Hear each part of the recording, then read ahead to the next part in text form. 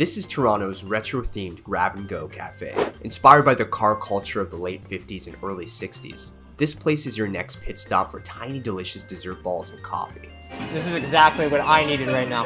This is delicious. Behind the steering wheel is Kirsty Fan, who also runs next door's popular Waffle House members only. We serve vegan option Greek donuts, known as lucamares, and we also have 6 other different flavors for you to choose from. I think we all share Kirsty's enthusiasm when it comes to tasty little treats served in cute little boxes, like these multicolored paper cards you get after every purchase. These SuperBalls come in sizes of 8, 12, or 18. There are 6 varieties here, from chocolate hazelnut to cinnamon sugar, with the option of additional toppings like Oreos or sprinkles. All right, like a cheers? Cheers, man. Okay. I don't know how you did this in one bite. You know what?